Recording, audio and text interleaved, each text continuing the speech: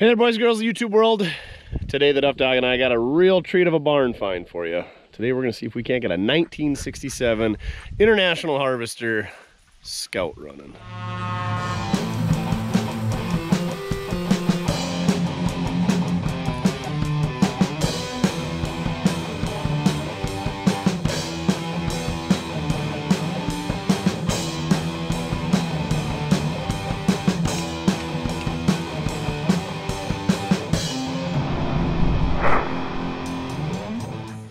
So I was having a sandwich at a local establishment with a buddy of mine. And he said, you know, I got that old Scout. It's kind of sitting there rotting away in a building. Last time we drove it, it got a miss and put it away in a building. The brakes were getting kind of bad and it's been sitting there for a few years. If you're interested in it, go see what it's going to take to get her going and we'll go from there. So he's had this thing for 24 years now. He's had new floor pans put in it. It's got the half of a 345, whatever that is, 4-cylinder in it.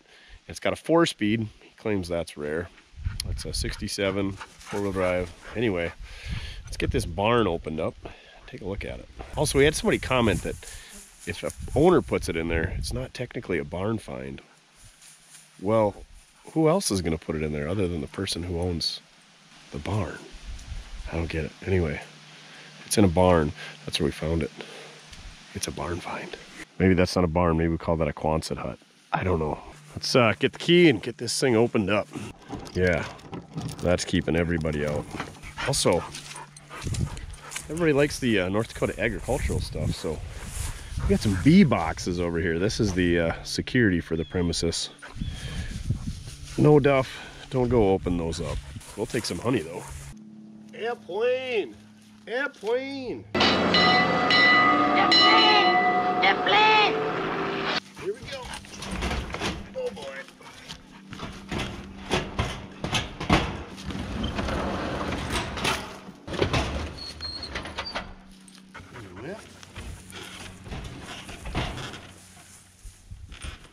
I guess we're just gonna have to fit it out that hole.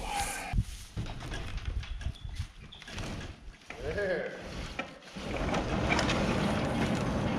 So I guess the Scout, which came out in 1962, was the first technical SUV, if you don't count Jeeps, but who knows. You can tell it's a 67 Scout because of the way that it is. You can tell that it's an aspen tree because of the way it is. Again, being an International, pretty crude. Grill is basically just expanded metal. They didn't have much for body lines. It's just pretty much slab-sided. He said it's been repainted, but that was before he got it. There's a little bit of a body line here. It's got a sunroof, you know, because that was a terrible thing to do in the 60s, 70s, or even now. I don't know, I think people are over that. But the roof was caving in, so we had to put these on. He says, this is not a roof rack. He says, that is structural. Well, you want to check it out? Check it out. Oh, he said we got to take the mouse poison. That's got to stay with the building. So we'll put that over here with the 2+2 that his dad bought brand new in 1980. What a gem that thing is. That one runs and drives, so can't do a will it run on that piece of equipment, but pretty cool 4-wheel drives if you're into the agricultural stuff. They got that big long nose on them and the short back end. Yeah, where was it sold at? Klein's Implement, Oaks, North Dakota. She's a gem. Yeah, he said the heater's terrible in this thing, so he's got an add-on heater up front, another add-on heater back here, full-size spare. He didn't ever say if he had the top off. He said the bumper is held on by hopes and dreams. He's pulling out a bush. Nothing about come off there. Oh, look at that. Gold lettering. All right, I see it's got some flat tires. So let's get those pumped up. The old Kodiak Gillettes. I've never heard of those. And let's get this thing out of here. Oh my gosh. Flexi hoses galore. These Milwaukee battery powered air compressors are the cat's pajamas. Just got my 18-volt one. Real good. 12-volt one was all right. 18 volts. Way good, ain't it, Duff?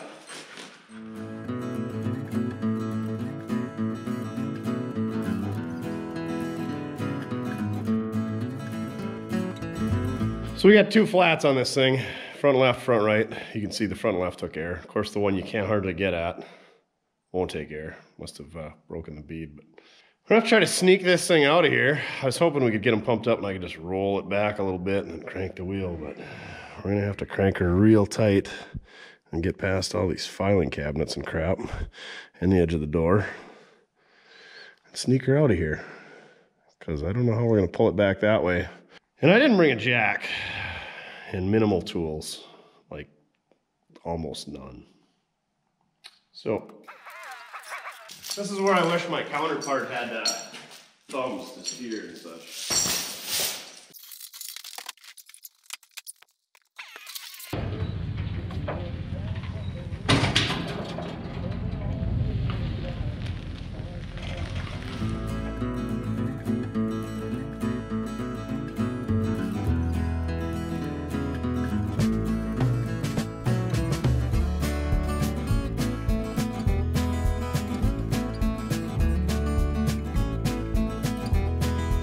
All right, we got her tied down. Let's get the trailer pulled out of the doors. Hopefully we get these old rickety sliding doors to slide on their rollers. Let's get home and have a sandwich. Big day tomorrow, opening day of pheasant season. And we're gonna go car shopping. No hunting tomorrow, Duff. All right, let's do this.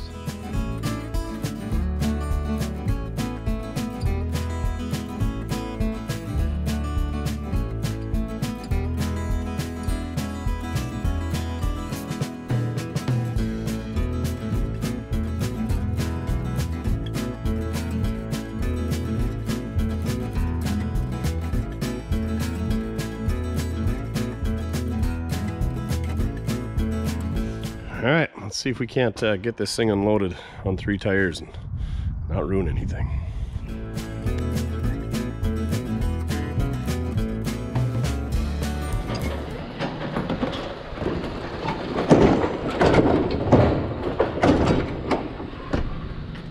All right, we got the Scout inside. Didn't run it into the telehandler, didn't smash up the Scout. Duff or I didn't get run over. Let's take a look at this thing a little bit closer. The first thing I did when I got it inside here was jacked it up, hooked air hose to it. Sure enough, we got that tire on the bead, so I really hate stuff that doesn't roll. You guys know that. So here we go.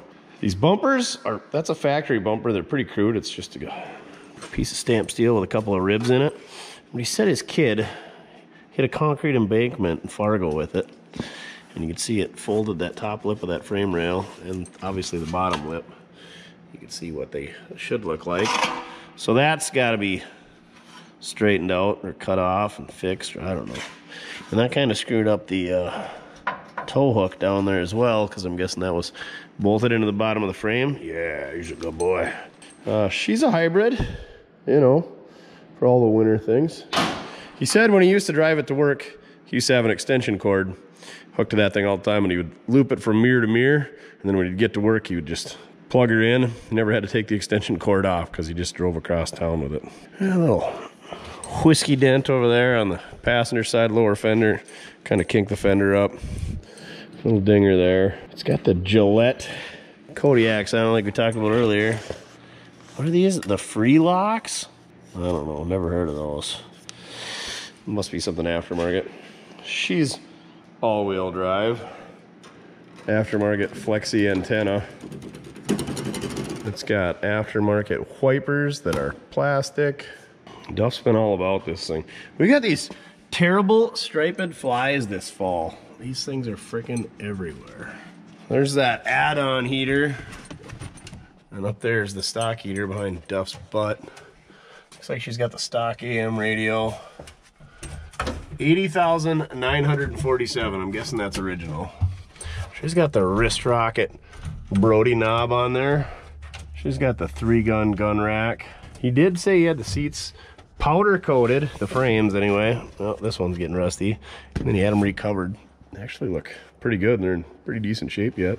So I don't know why there's a twin stick if you can put the front in low range and the rear in high range, or I don't know what's going on there. Maybe he's got a PTO. Don't know much about it. We'll have to do some digging. They do have a padded dash. Whew. The finest. I'm guessing 67 was the first year of these that had the marker lights. Maybe, I don't know. I'm guessing the door didn't seal up real well, so we got a little duct tape sealage going on. I'm sure it has nothing to do with the fact that the door hinges are shot. Is it just the pins, or is it the hinge itself? Oh yeah, that hinge. She is wasted. So, gonna need one of them. Door panels curling up a little bit, not bad. He did say he had floors put in it one time, professionally. We'll have to get it on the hoist to find that. It's got 235, 75, 15s. I like to call these a trailer wheel as well. Sorry, they're American Racings, but modular trailer wheels is what I call them. Call them what you want. They're not the worst wheel. They're way above Krieger's, but yeah. And then of course white letters out. 4-wheel drive things. Ooh, what are these? I'm guessing those are wasps. We're gonna go ahead and get rid of that. Oh, those are spiders. Ooh, a little spider nest going on in there. Ooh. Yeah, we're just gonna, those are not, oh my gosh. That's where those flies come from. They're coming out of that. We're getting rid of this. Striped flies, begone. Oh, hey, we got new tires sitting over there for a Dammit's dually so that his kids don't blow a tire. Thanks to you guys for buying merchandise, and we turned that into some shirts. Had to kick a little in on my end, but whatever, it's going to good use. All right, let's keep checking this thing out. Duff has already taken squatters right on his favorite seat. The tailgate came open on the way home on us. We rubbed a little paint off of it. There's a little rust down there in the bottom of the tailgate. I suppose dirt sits in there, can't get out. You got a real unique latching system here. Doesn't look like it's latching real well. Same with the hatch. It's just got these rods over here that you turn the handle and those latch in there. Not a real good system. Full-size spare. I was gonna put that on, but that is flat as well. I looked for a date code. There's no date code, so these things are prior to 2000, as near as I can tell. So 22-year-old tires. A little rot in the rear quarter down there where it meets the floor pan. Somebody put this add-on bed liner. It's kind of a nice addition. That latch is okay. I just thought it was cool how they had International on there, and then they had the Scout in cursive. Again, this bumper add-on aftermarket, they had some square tubing. It looks like it's welded okay, but it's just attached to the body. It's not attached to the frame. He's lucky he wasn't pulling a trailer on that let loose. It does have backup lights. I don't know if those are mandatory in 67, 66 maybe. I think 66 Chevy pickups have them too. This corner's been pushed in at one time. Looks like it was pushed in again. He said it's been patched up. You can see some mud down there. Yeah, she's a little tight once again. There's that dual gas tank. It looks like when they pulled it on the trailer and stored it last time, they must have been pulling her backwards. Got the mud that hit the gas cap and went up the door. Yeah, and then that doesn't help with the whole heating situation. These tops are steel. I know some of the Broncos, not Broncos, well, the later Broncos, but the K5 Blazers, they're fiberglass. It's just me. You goon? Yeah, whatever. It's funny this door isn't all sagged out. But okay, never mind. I'm guessing they're probably notorious for that. And then look at the door move on the hinge. Pretty crude stuff by International there. Nice little seat adjust lever. There's your flipper to go between the fuel tanks. I don't know what this roach clip and wire down here, that must be for bypassing some ignition. Oh my gosh, look at this. Scotch clips, wire nuts, inline fuses, just wires hanging everywhere. Oh, 22 shell, shooting gophers. I could see a little daylight through the floor up there. They didn't put enough seam sealer in. I would imagine International had some, you know, bead rolling or stamping or something in these floors. Not perfectly flat, but what do I know? International's pretty crude.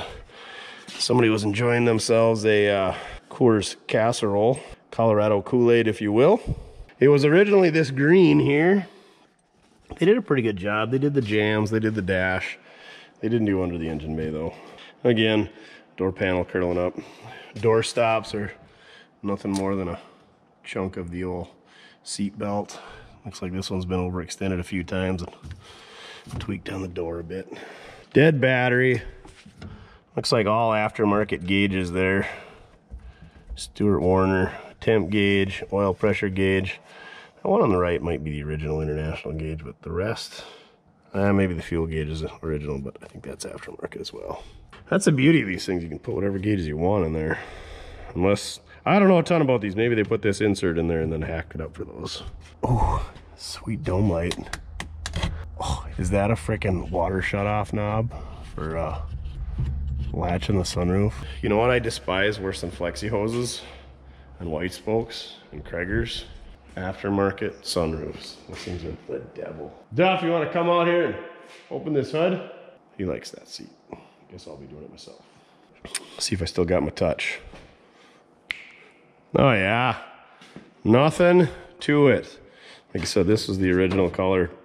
Here's pretty much how crude International is. Like, nothing was stamped. It was all just, or formed. It was all just bent over a die.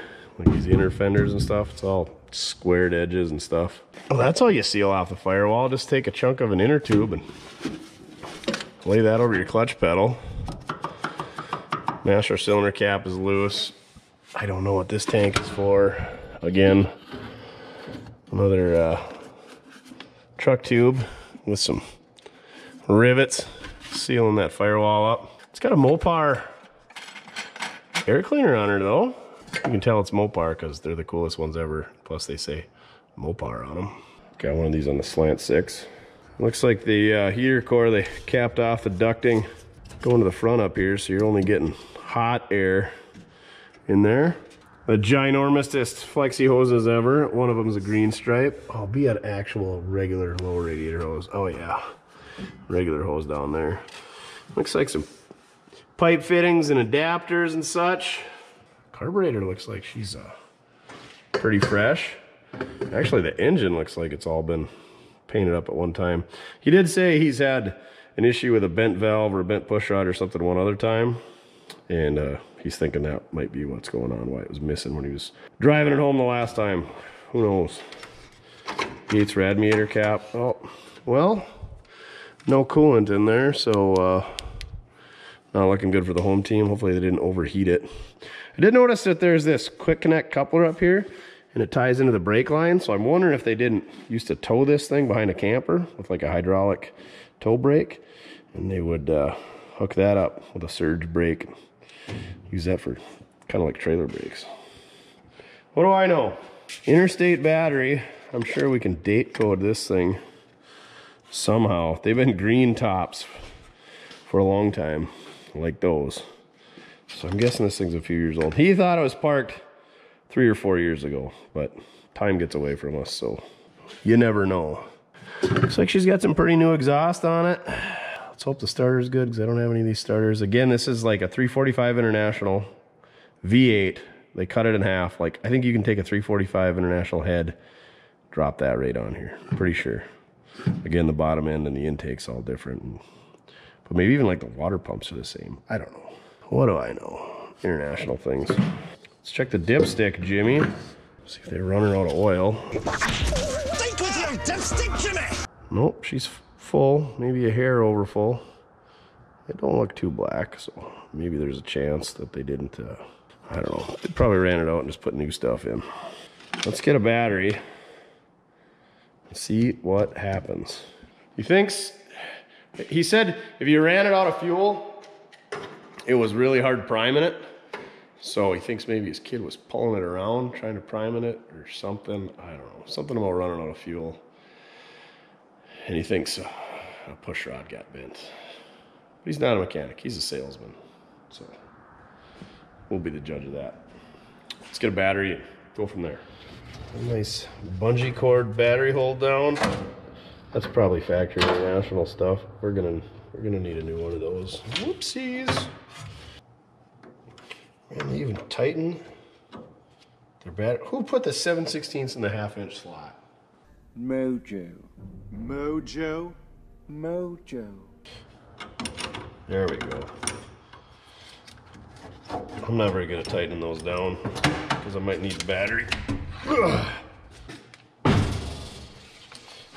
Dave's not here, man, as our battery sponsor this week. Should we clean up those battery cables? Probably. But we won't. No sparkage, no smoke. Good to go. If it's only been 3 or 4 years, the gas should be just fine in this thing. Let's see if it cranks over. Hopefully it ain't locked up. And hopefully the starter does starter things. It'd be super handy if you could turn the key for me. You could find time in your busy schedule for that. Okay, you just do Duff things back there. I got this. Out of gear. Yep. Oh, how do we turn that blower off? What is... I don't like that ignition switch. Well, here's a fuel gauge switch. And that does things. That must just be for the gauge. One's empty, one's half full. That's the washer. Must be the wipers. That must be choke. Lights? Probably. Oh yeah, dash lights even come on. What a deal. Radio? Nope. Fan? Ugh. Cigarette lighter? Any goodies in there? Nope. I want the glove box. Just another rat's nest of wiring. And some labels for front axle operation. Oh, there it is. Transfer case shifting instructions. 4-wheel high, 4-wheel low. 2-wheel high, neutral. That's why a lot of people like these things, was for towing, because you can put the transfer case in neutral, which you can't do in a lot of things anymore. I think Jeeps are for it. This guy actually bought a Jeep to pull behind his camper. He could have used this. Okay, back to the ignition debacle. Maybe this button. Maybe it's got a neutral safety switch. It's got the dimmer switch on the floor. I don't know. I guess we're gonna have to get a loser switch out. How do we turn that silly... Oh. There. So much electrical disgustingness. I don't understand this key switch. Watch the fuel gauge. I don't know. Blips there. Blips there. That must be on because it goes a half tank. And you crank and it drops out. Who knows? We're just going to assume that's off. And we're going to hook up a loser switch. Because I don't know what's going on with that ignition switch, but it's clearly not set up for crank. I can't imagine there's any electrical issues in this thing. All the Scotch clips and butt connectors and the, what are the electricians call it? Wire nuts. Ugh. I think I'd rather have wire nuts than freaking Scotch clips, but whatever. Ah, good times. I'd like to say there's a lot of room to work under here, you know, being a little four-cylinder, but it is tight. You'd have I don't think they had V8s in these from the factory. I don't know. That's what he told me. Oh, more butt connectors. That one's about broke through. That connector, I'm sure, is real good at making contact. Wow. I think we can just go ahead and order an entire wire harness before we get started here. All right, it's on there, but not very well. Let's see what happens.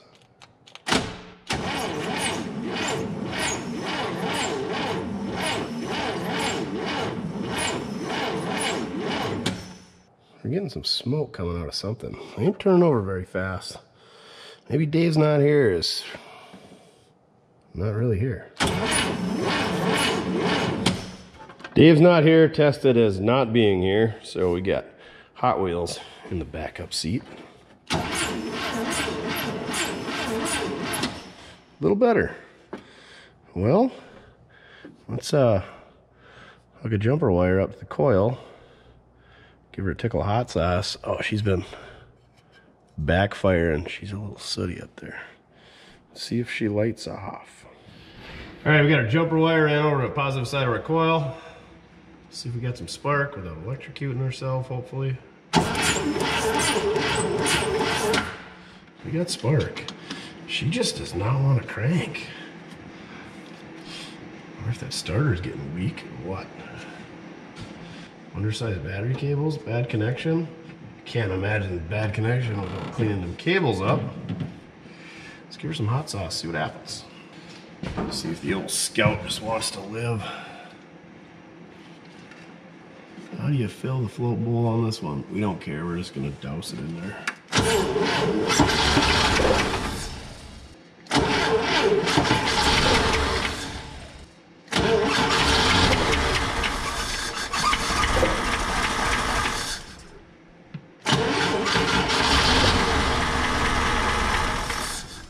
Come on, old girl.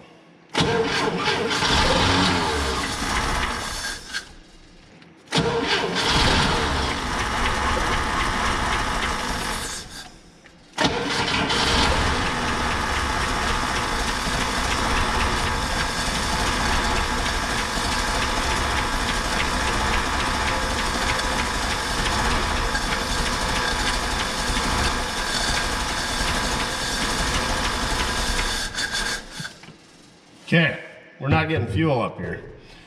So, let's figure out what we got going on there. You're doing good. It ain't got no gas in it. Where is the fuel pump at? Well, we probably just follow the hose from the carburetor down to, oh my gosh, it's a great big vacuum pumping situation. Yuck. Well, for fun. So a lot of these early rigs had vacuum powered windshield wipers, and some of them they ran off the vacuum of the engine. Other ones, the fuel pump also doubled as a vacuum pump, and that's what ran the wipers. It makes sense because you don't see a wiper motor up here. So yeah, she runs off vacuum, and they're big and they're ugly and they're expensive, and there's twice as many diaphragms that go bad in there. So let's see if we're even getting fuel up to the fuel pump and go from there. Maybe they just got a bad fuel shutoff switch underneath the cab. We'll find out. We're not getting any fuel to the fuel pump from the fuel tanks. And also this line was on there. And it goes from an inverted flare to a pipe fitting to a 45-degree pipe fitting. And there was this hose clamp on it, and I don't know why there was a hose clamp on it. There shouldn't have been. So anyway, we're gonna just hook up a boat tank and see how that works. And then we're gonna go from there. See if it's, obviously it's a fuel issue back there. Maybe. Maybe it's the pump's just not pulling it from up there. I don't know. But we'll see if we can't get it running off of a boat tank first and then figure out that stuff later. Also, we might need the hoist, so. I'm over this laying on the back stuff. That's why we risking it for the biscuit. Got a new shop, so I don't have to do this stuff on my back. So I'm gonna find some fittings and we're gonna hook up a boat tank. See you in a minute. We stuck an 1/8 inch NPT male to 90-degree 5/16 barb. We got our boat tank hooked up. This thing was built for Bob the boat tank right here. Just fits right in there. We got our primer bulb over here. I think we got fuel up to the pump. Let's see if it does fuel pump things. Also, it's underneath a lot of black paint on this radiator, so I think somebody just put a fresh radiator in it. They even put some fresh washers on it when they reinstalled it. What a deal! Too bad they didn't put some new frickin' formed hoses on. Losers. And our coil wire's been hooked up, and that coil is super hot. Whoops. Sorry about that, Mr. Coil. Let's see if she lights off.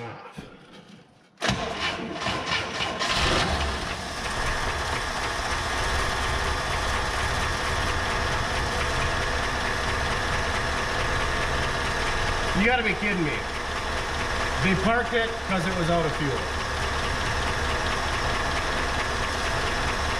I guess we'll find out if it's got a mist to it. I can figure out how to rev this stupid thing up. Well, there might be more to it.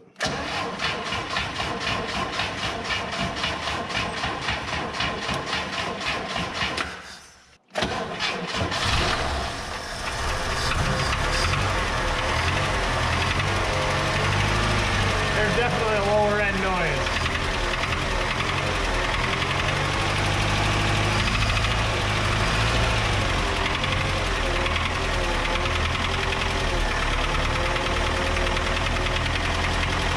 Sounds like a rod knock.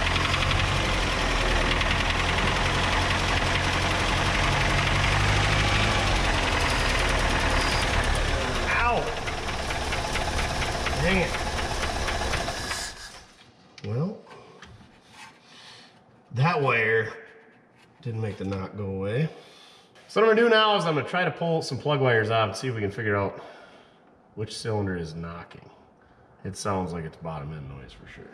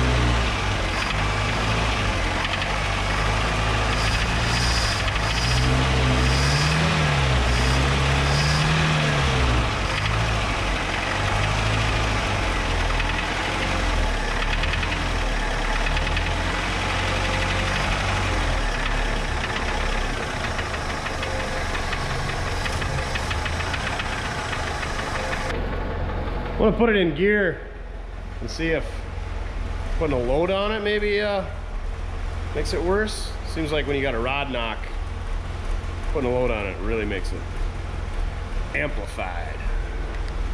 No, we're not going for a ride. We're just going to try some things.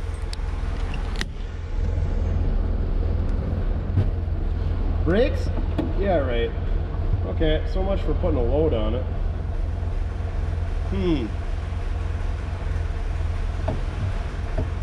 We might have to get creative.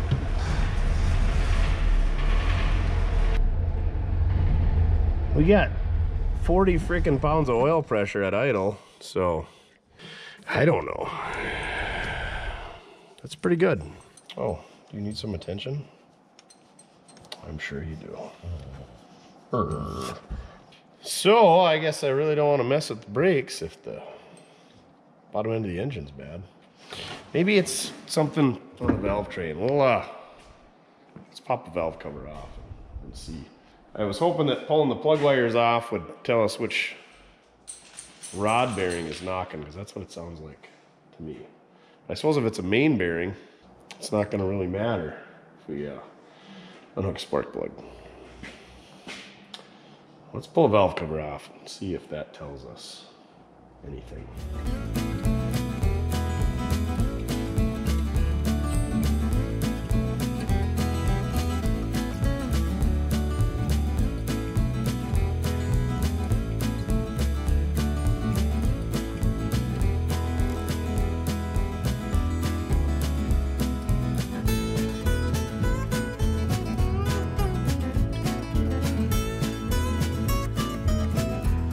Wow, everything in here looks like brand freaking new. So, let's see if everything's doing what it should. Get the coil unhooked, give her a couple cranks.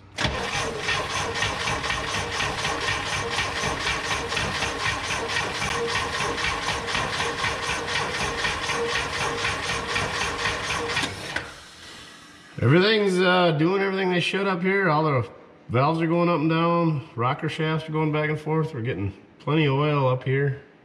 Yeah.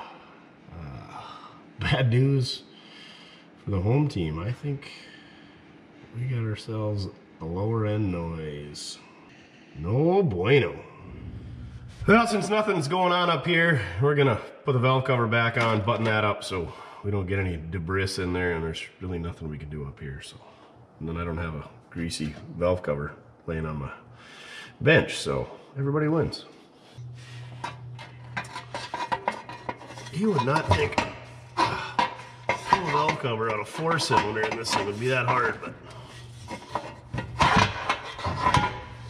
it is tight.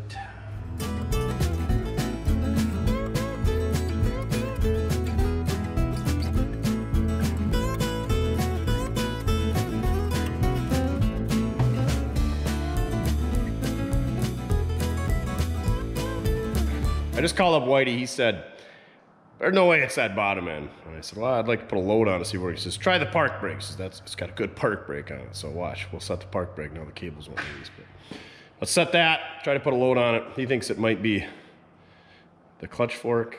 I don't know, let's see what happens. I think it's in the bottom end. I wonder how easy it is to pull the oil pan and take a look at that. Probably not real easy.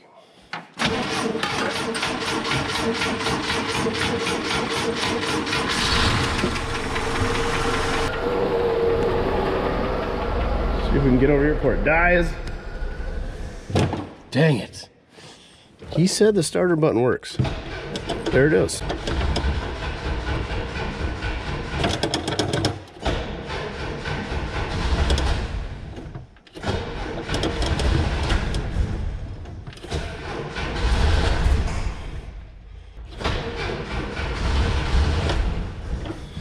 Why won't it stay running?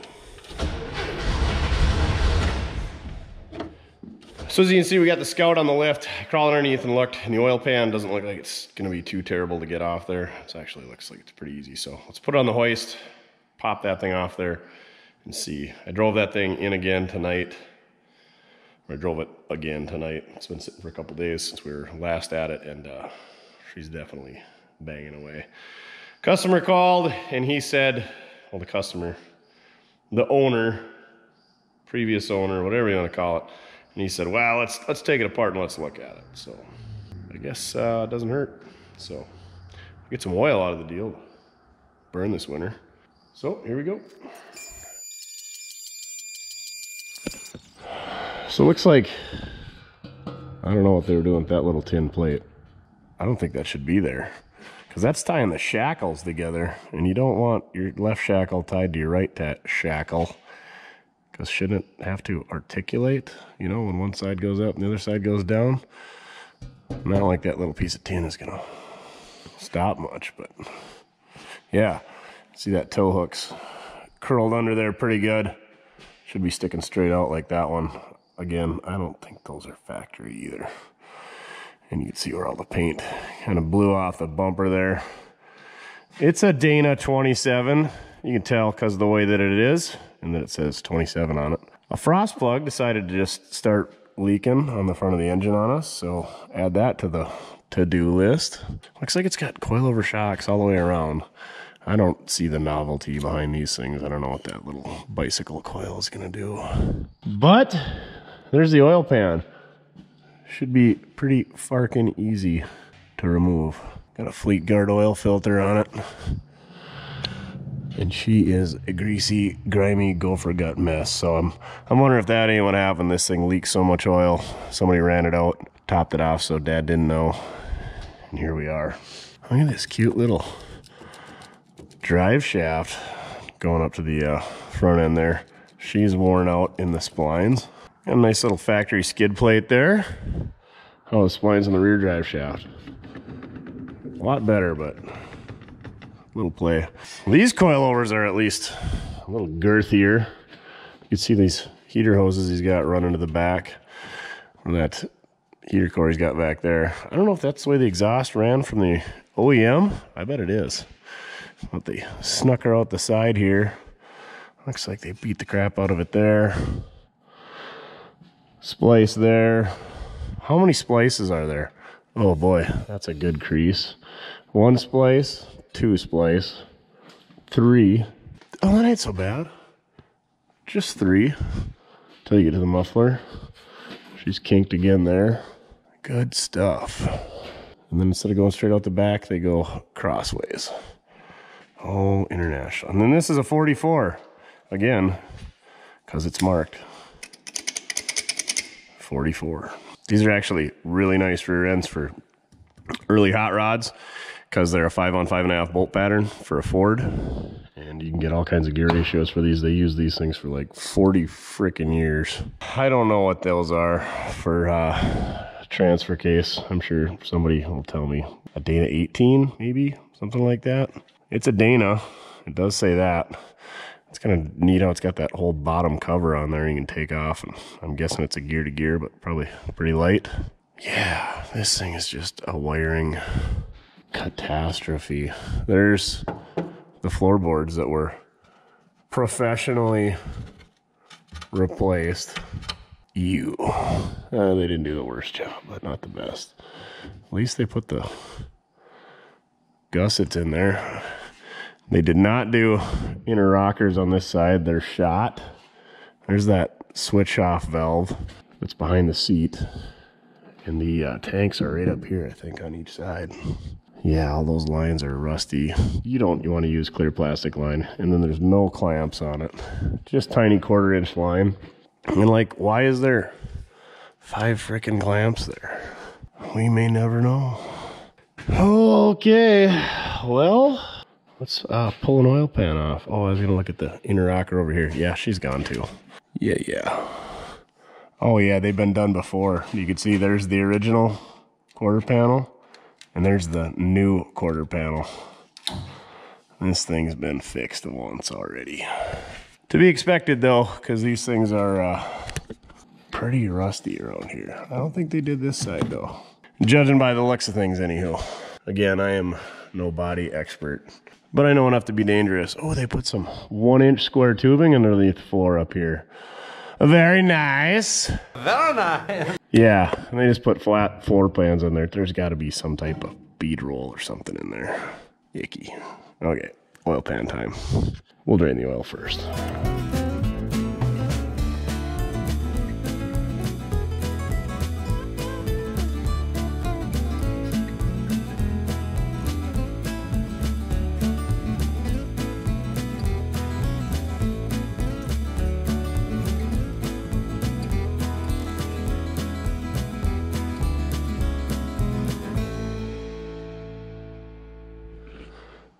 Well, all of them appear to be tight. None of them look really blue like they're scored. There is this chunk of metal hanging from the oil pickup tube, but I don't know what that is. Hopefully that caught it before it went anywhere. And the oil doesn't look all silvery, like there's a bunch of metal bearings. There's some debris in here, but it just seems like it's chunks of silicone from whoever put it together last time. So we might just be putting this thing back together and continuing to look for a noise. Maybe it's in the timing gear or something. I don't know. We'll have to keep playing around, see what we can find. Well, you know what curiosity did to the cat, right? Well, I got the best of me here. So I pulled the number 4 rod cap off. I don't know if these are marked from the factory or if this has been overhauled, but that bearing looks like new, pretty much. I suppose we could pop it out of there and see if she's been rebuilt, but I don't think it really matters to us at this point, whether it's been rebuilt or not, unless we're going to overhaul it. And if it's already been turned 40 under, we don't want to do that. But I took off number 4 because the oil pump's at the front. 1, 2, 3, 4. This should be the last one to get oil, so this should be the first one to starve. She's fat and happy. Definitely no Ethiopian starving away here. So now I'm regretting pulling this thing apart. I should have maybe pulled out the belt. Maybe it's the water pump or the alternator or something making noise. I don't know. Silly Scout. Back at it. We're back on Das Blade. It's the Scout. We're back on the Scout. It's not a Jeep either.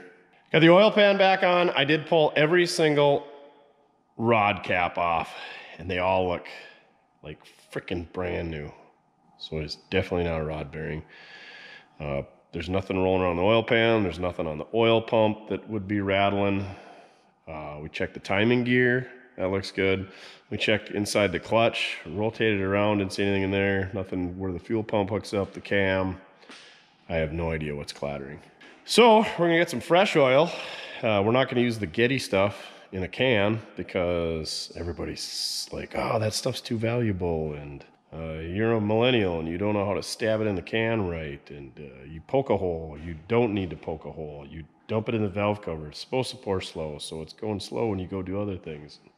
And it's a customer vehicle, so we're not gonna use that on there because I'd feel bad if that. Oh yeah, that's the other thing. Oil goes bad, even though it's made of like 300 million year old dinosaurs. So, oh yeah, and then check out the whatever the Getty family. Go look up the Getty family, the history. Like he was once, it was John Paul Getty, the first, was at one time the richest person in the world. Like I thought that was like John D. Rockefeller. Maybe he was the richest person at another time. But anyway, the Getty family got some interesting, shady history. One of the John Getty, the third, he talked about kidnapping himself because he couldn't make ends meet by modeling at 16 years old. But then the kidnappers that he was discussing it with decided to kidnap him anyway for a ransom of like $2.2 million, which is like $100 million. No, $17 million back then, which is $100 million in this time. This is like the late 60s, early 70s. Anyway, long story short, they actually did kidnap him, and they cut his ear off, Van Gogh style. I think that was Van Gogh. And they mailed it to his grandfather, and his grandfather's like, I have like 13 other grandchildren, so then they're just going to want to kidnap everybody if I pay this. So finally they came down to $3.2 million, and he settled at $2.2 million. And in the meanwhile, the third, John Paul Getty III, he was getting pretty sick because they weren't taking real good care of him with, the whole cutting his ear off thing. It takes ear infection to a whole new level. And he came back and he was better and got the ear fixed up because, they were millionaires back then. But then he kind of went off the deep end and got into drugs and alcohol and had a stroke and some stuff. And yeah, just read about the family. It's an interesting read. So we're not going to use the Getty oil on this project. We did, however, notice the old Dana 44 here. Now it's leaking out the drain plug. That's good because that's the lowest point, so I'm sure there's oil left in it. She's got a locker in it, or a very tight posi. Some type of limited slip action going on there, so that's pretty neat. That's pretty neat. Okay, we're going to put this on the ground, put some oil in it, and fire it back up and continue chasing said noise. Yay. Got her running again. Look at that, 45 pounds of oil pressure at idle. We can still hear a knock, knock, knock.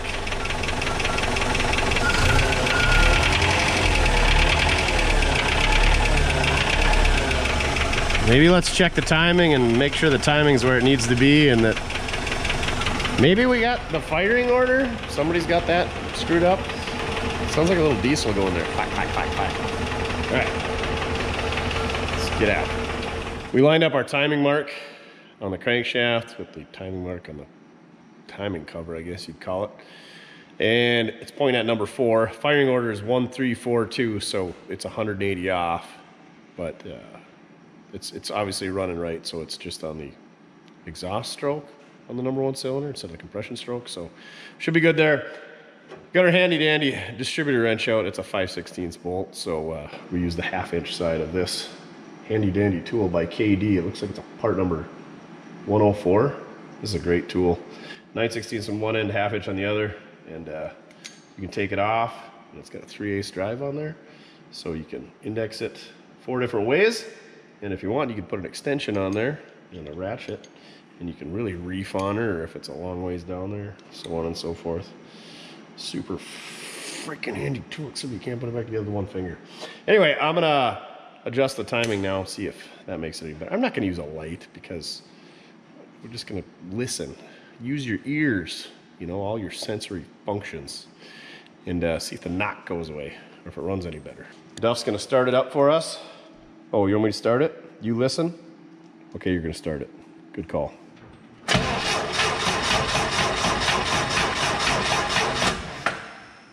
What a piece of trash. I got a piece of trash car. Who remembers that Adam Sandler song?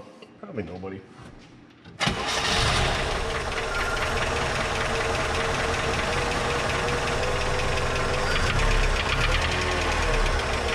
So it goes clockwise. So I'm thinking it's got too much timing, so if we advance it.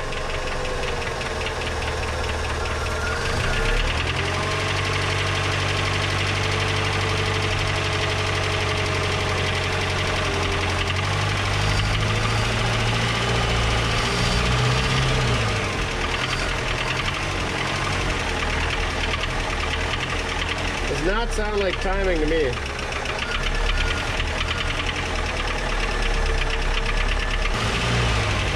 Hey, at least I'm not getting electrocuted.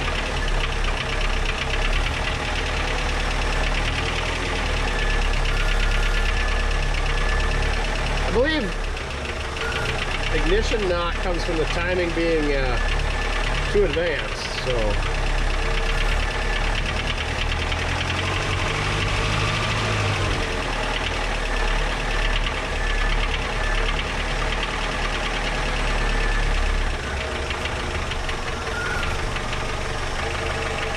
I don't think it's timing.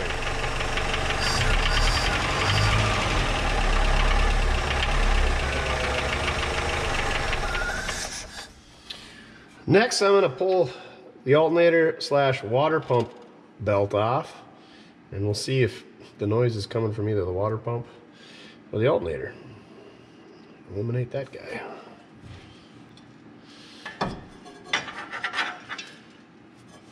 Alright, let's try it with the belt off. Don't let your pants fall down, Mr. Scout. You ain't got no belt.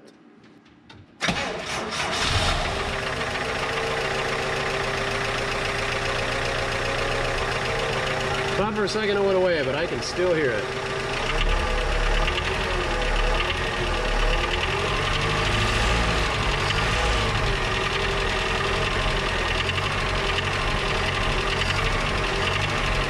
Yep, still there. Let's put the belt back on, just so that when we figure out the issue, we don't cook the head gasket. Most definitely a GM alternator they're using here. It's just looking at the valve cover, and it says time V8 engine on number 8 cylinder, time 4-cylinder engine on number 1 cylinder. So that's what's interesting about internationals. You time them on the number 8 cylinder on V8s, and that you can use the same valve cover on a V8 as a 4-cylinder. This is the big dog. I think they used half of a 304 and half of a 392. They also made a 345, but they didn't make a 4-cylinder version of the 345. So this would be half of a 392, carry the 4. This is a 196. And half of a 304 would be a 152. If you want to see more 4-cylinder international action, go check out our binder bob video. I don't know what that was, a 64 international C900. We got that one to run, but we didn't get her driving. Hydraulic clutch things. Thankfully, this one's a mechanical clutch. They had things figured out by 67 in the clutch situation. Now, I don't really know what we do. We eliminated the front accessories.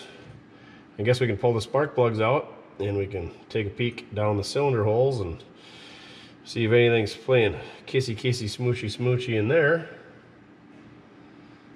Yeah, let's get the schlong out and probe a few holes, if you know what I mean.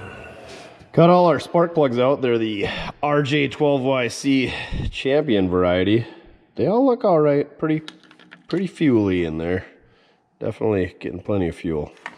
Also had to sacrifice our nice magnetic gear wrench socket. I think these were just warm enough that it melted the magnets out of there, so hopefully that's covered under warranty. If not, we'll have to get a new one coming, because that's pretty much my favorite spark plug socket ever. The magnetic ones are way better than the rubber boot ones. Plus it's got the built-on swivel in it. These things are good gear wrench spark plug sockets with the swivel. I think I've mentioned that before. Anyway, let's get our snap-on meter out. And I think we're going to do a compression test before we do the bore scope, and maybe that'll tell us if we got one that's not playing well. We did leave the PCV off. It doesn't have a bunch of blow-by, so I don't think there's a valve issue, but let's see what we got. Here we go. All right, let's see what we got. Number 1 cylinder, got the carburetor held wide open.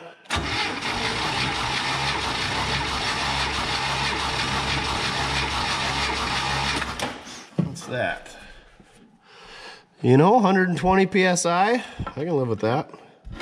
Let's go on to number 2. Hey, I figured out how to make this thing hold pressure now. It's all in the Schrader valve. All right, let's see what's behind door number 2.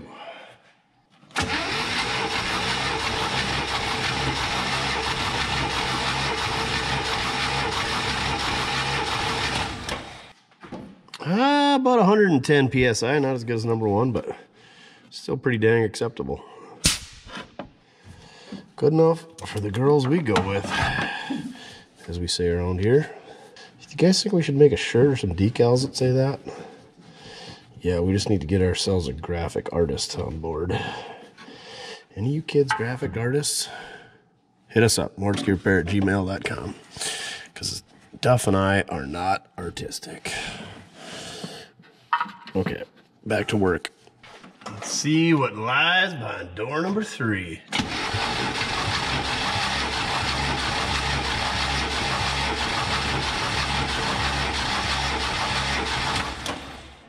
Best one yet, right at 125. Not seeing anything there. I guess we'll check number 4. This one's gonna be a real treat. Getting that spark plug out back there was not fun. It's sitting back by the radio in the passenger compartment. Any guesses on door 4? I'm guessing it's gonna be 120.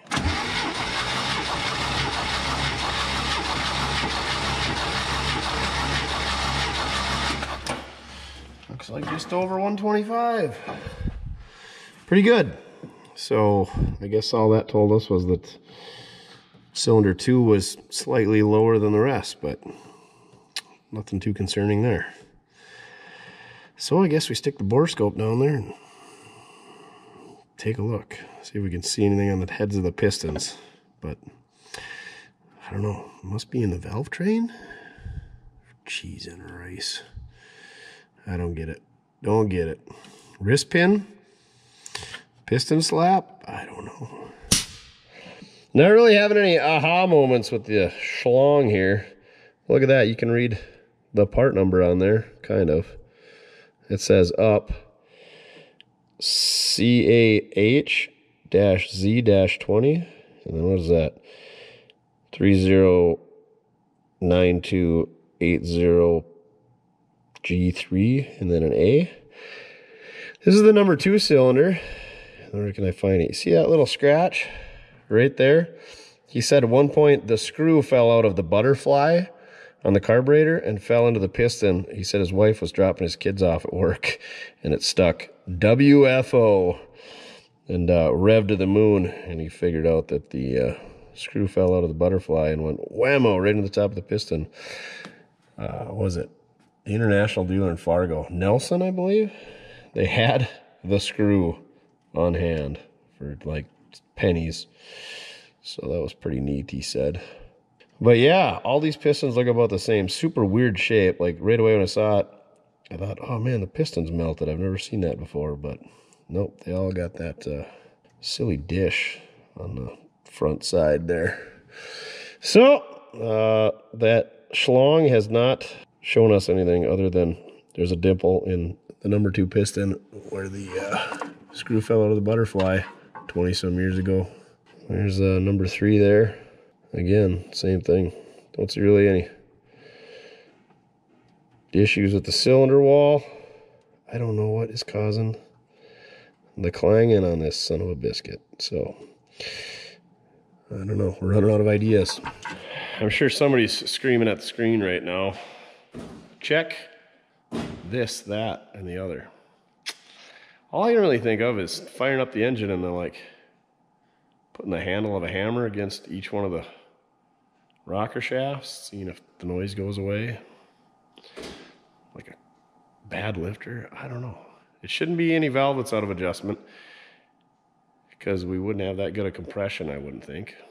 But who knows? Hey, click the link down below. Get yourself some Mortske merch. I think these are pretty swanky. The old Mountain Dew logo made into Mortske Repair. So I guess we're gonna keep hammering away at the Hammering International Hammer Harvester. I just want to get hammered right now. This thing's got my mind all boggled and such. I don't know what to do. I think we're just gonna call it a night. It is about that time.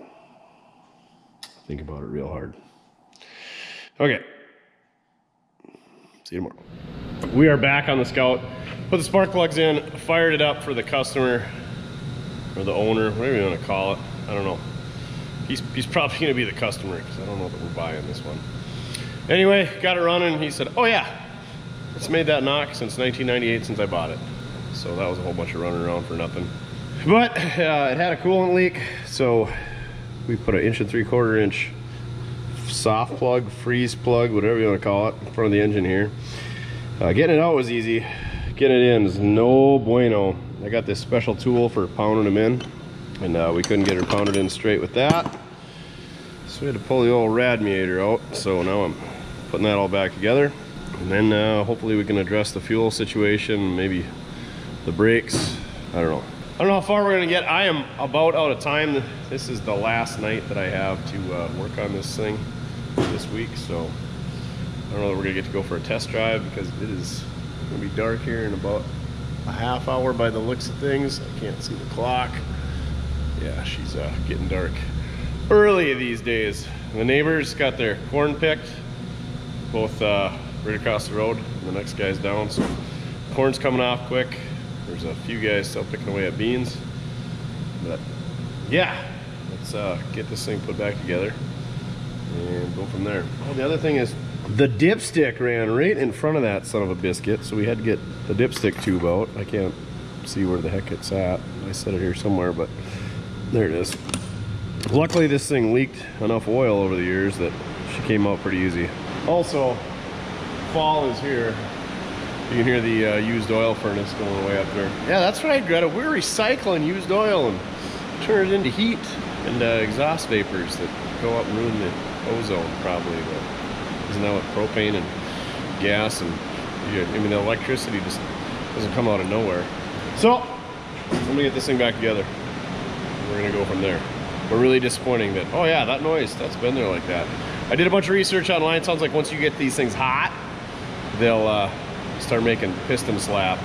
So that can either be from the skirt of the piston going back and forth, or the hole where the wrist pin goes through gets oblong, and that's where you get your piston noise. So it sounds like it's pretty common on these things. Sounds like it gets better when they warm up. And now the air compressor's running, so it's too loud to film.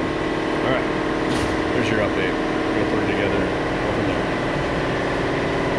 As you can see, we got a radiator back in. We got her full of coolant. Pulled the master cylinder cover off. And as you guess, she was bone dry, so I'm gonna go crack some bleeders underneath. See if we can't get some fluid down there. And the duffel up, I guess.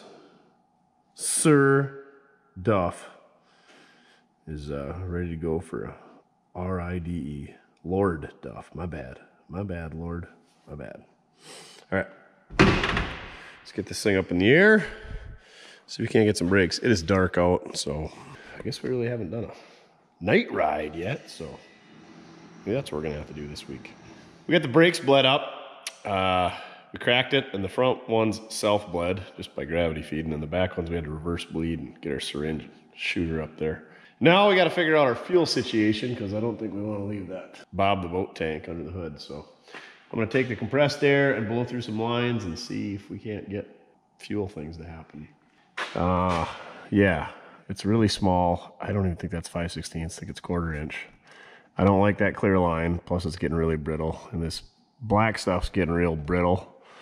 So we're gonna do some configuring, see what we can't come up with here. And unfortunately, you can't get at the bottoms of these tanks to even replace this rubber. So I don't know how those must come out from the inside of the rig. Yeah, not an ideal situation. I don't know why they didn't just put the fuel tank back here. Oh, you're still hanging out up there? Yeah? Well, I guess you should have jumped out before I lifted it up. It's like the 4th time it's went up and down, and you've been totally content the rest of the time. So you just heard me talking to the camera. You're like, hey, I'm the star of this show. I'm Lord Duff. All right. Sorry, man. Hold on. Let me high five. Such a good pumpers. Let me get the fuel situation figured out. Then we'll go for a ride in the dark. Okay? We'll use Bob the boat tank if all else fails. Oh, we got some fuel there.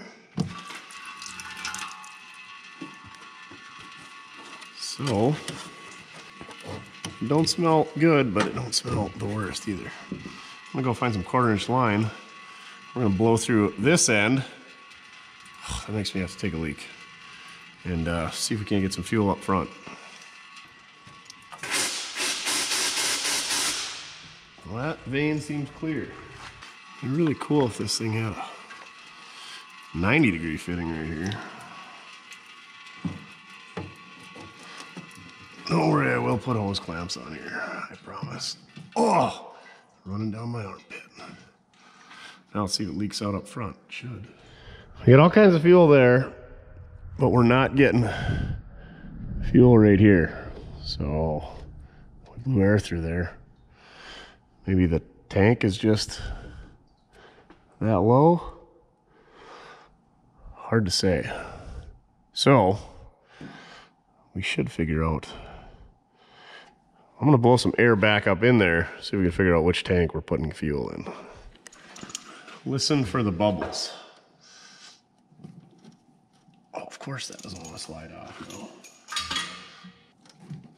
Oh, for cheese and rice. You know what? We're gonna leave that end on. This end will come right off.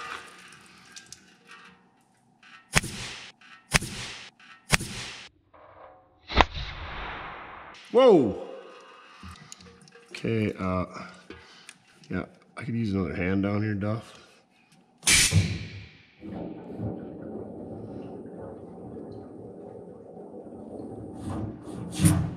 Definitely sounds like the driver's side tank. Of course. Just doing that, now we don't have any fuel running out. What the French toast? We lost our siphon.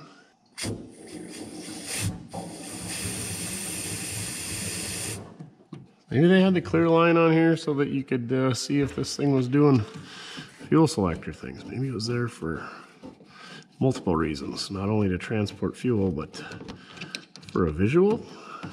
Who knows? Whitey is an interesting character, and he probably never did it anyway. Probably the previous guy. We got the Scout off the hoist, and so I thought, let's check the lights before we go take it for a drive. Of course, we had no headlights. We had both tail lights. We didn't have this marker light, but that marker light's working. So I did a little digging, got the old Power Probe 3. I don't know, it's a Power Probe. I think it's a 3. These things are pretty good. Pretty good. It's the PP3. We got that out, and sure enough, just like it always is, it's the dimmer switch on the floor. But usually you get highs and not lows, or lows and not highs, but this is just a regular Delco floor dimmer switch. We had one on hand, so. We got lights, Duff. We can go for an RIDE. So I'm gonna wash my hands, and we'll probably grab a can of gas because I feel like she's probably pretty empty. And then we're gonna do this. Finally, this Scout has been kicking our butt.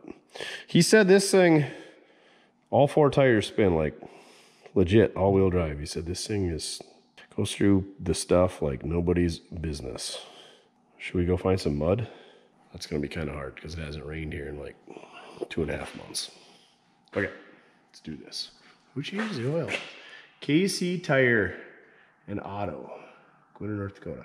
Man, that place hasn't been open in like at least 15 years. All right, got the old Cyclops on the floor, hopefully for some mood lighting, you know, so you guys can see us. We're gonna try our first night drive. We gotta get this thing done or we're gonna lose the shot. Where is the reverse? Not there. There it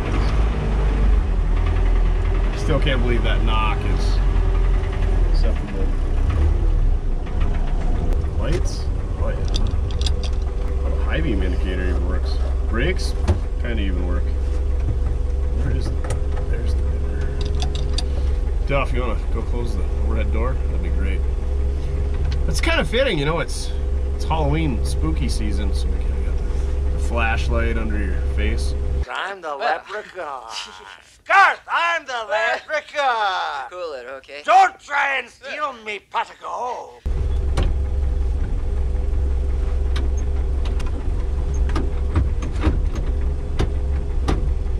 Well, I can't get the door open, so we're Duke boying it.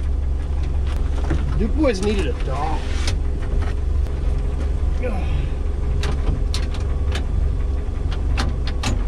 Oh, there we go. I just gotta unlock it.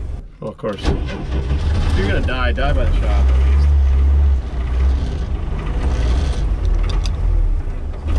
least. You know, your dad never wanted you to have the dome light on. It's really not illegal. It's just really annoying. Okay. Well, we're gonna have to go over to the fuel shed. Grab ourselves a gas can. Okay, 6 gallons of petrol. Let's do this.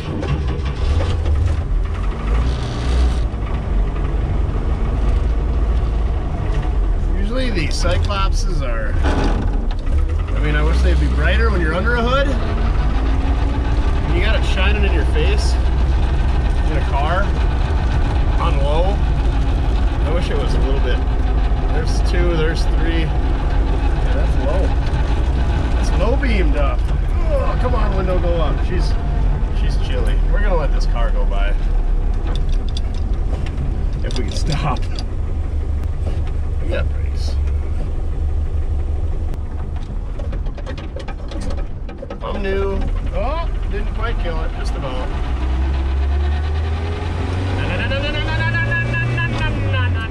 A lot faster than first I thought it would.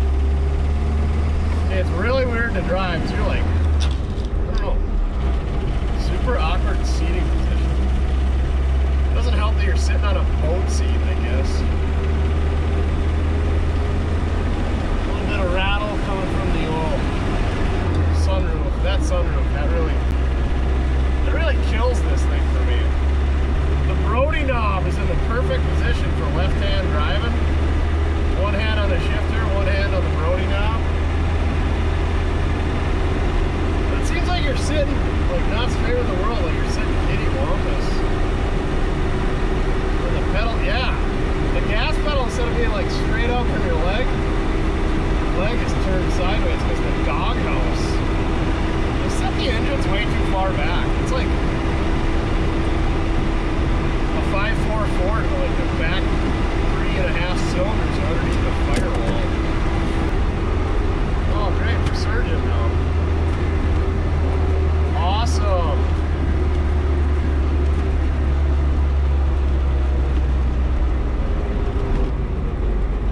Back roads it is.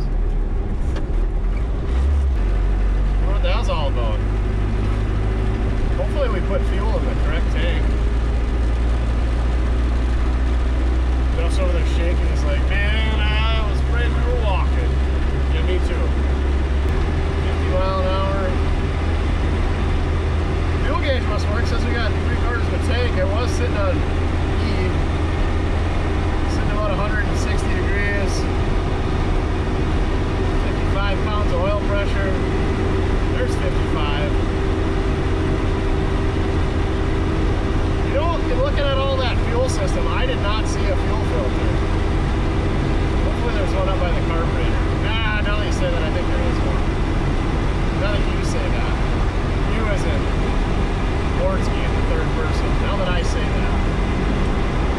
There's 60. You might do a 65, 70.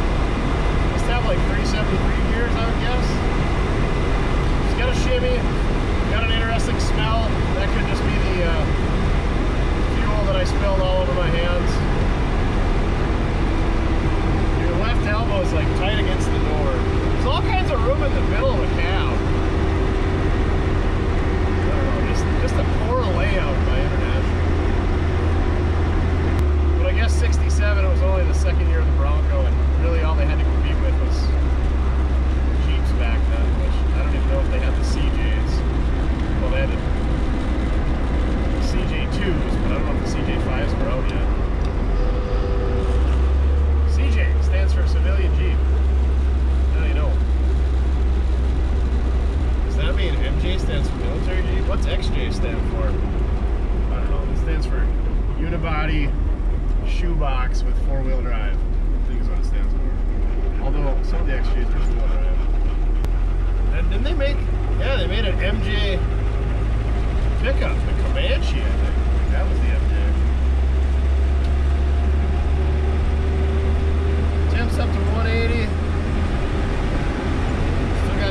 pressure.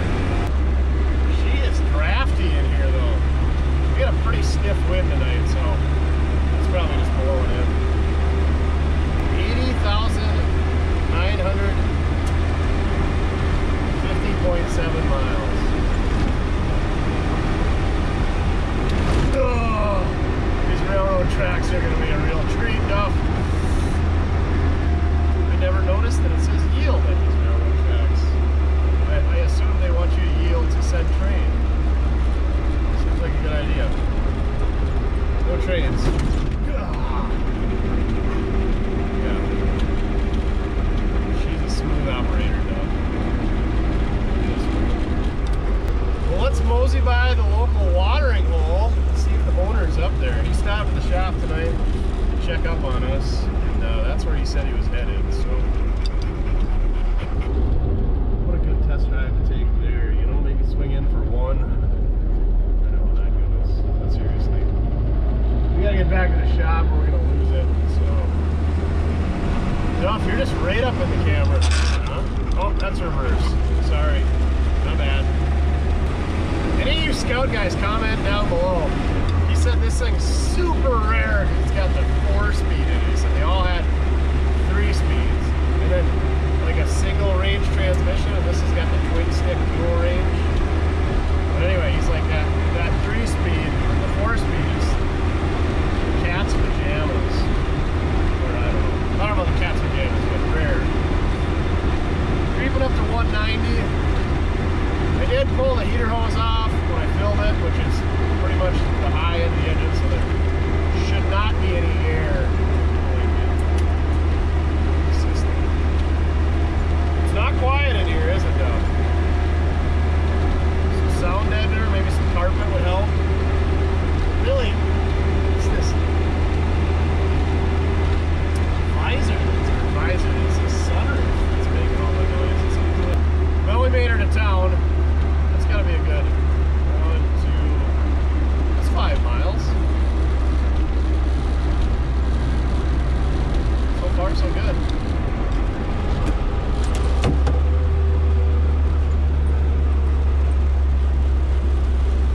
So, well, is this pick 'em up truck here? I don't see it. Okay, going in for one. See if Whitey's here. All right, we did run into the owner. He's pretty excited about it.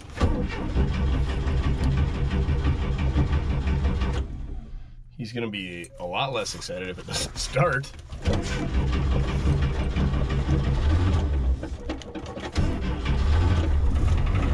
There we go. He kept saying, boom, boom. So apparently that's the noise that this thing makes. Can't find it, grind it. Here we go. Back to Mortske Worldwide Headquarters.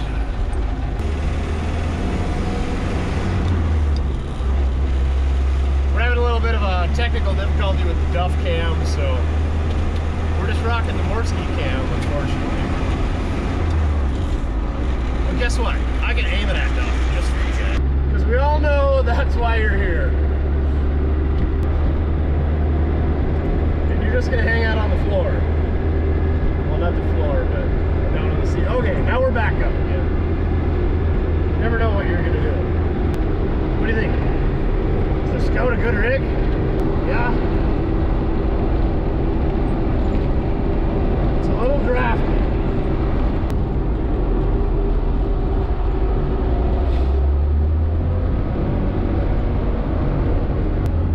Well, there's that hiccup.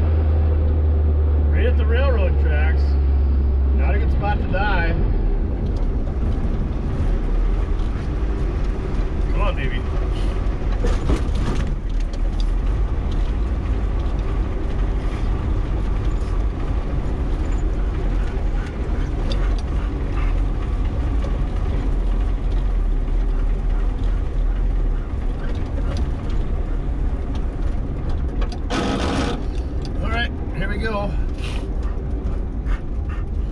nothing to a stop here on the intersection, which is where you park when you're hunting and or broke down. Don't leave it on the side of the road like some of the blue platers like to do when they're hunting waterfowl here. Well, any idea why it stopped, Duff?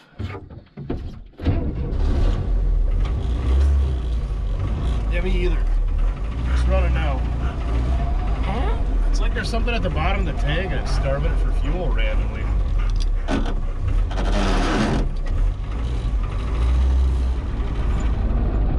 Well, we made it almost halfway home, so we should only do it at least twice more before we get back to the worldwide headquarters. I finally figured out, usually your gas pedal's over here, your steering wheel's here, and your clutch is to the right, and your brake is to the left of the steering wheel. Well, the brake is to the left side of the steering wheel, and that's why it feels like you're sitting kittywampus in here, because you are.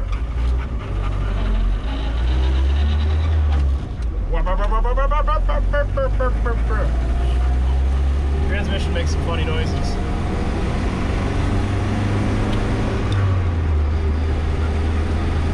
But it does shift nice.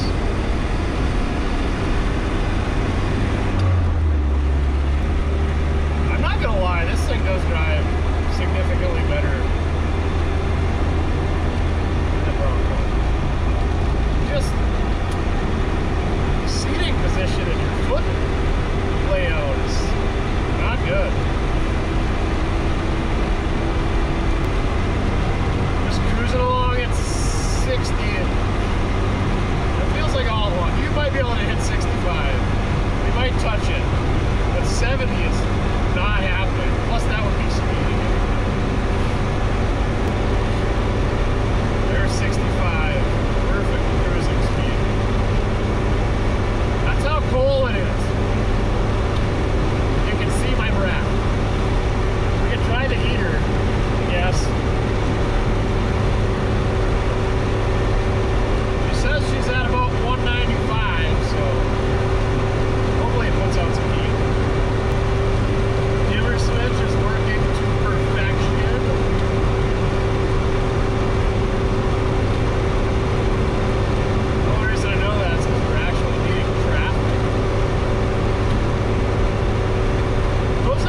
Pretty straight. Doesn't want to pull left or right. Look, no, no hands. Which is pretty good for like going down the road in a covered little red wagon. How are the brakes slowing down to 70? Oh, not bad. Especially when you pump it 3 or 4 times.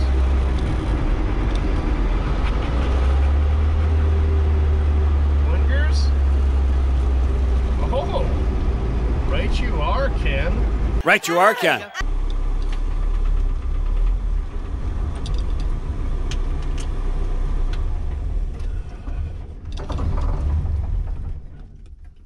Oh. Little dieselage going on there. Well, there you have it, folks. We got a 1967 International Scout back on the road for the first time in a handful of years. Really not that long, generally speaking, compared to what we deal with on a regular basis. A little work on the fuel system, a little work on the electrical, a battery, fixing a tire, a whole lot of time inspecting the bottom end to find out that that noise was just the way they are. We fixed a frost plug that was rusted out. We put a dimmer switch in it. I don't know what else we did. We changed oil in it.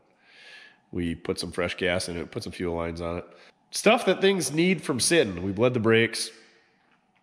And we got this thing back on the road. So, there you have it.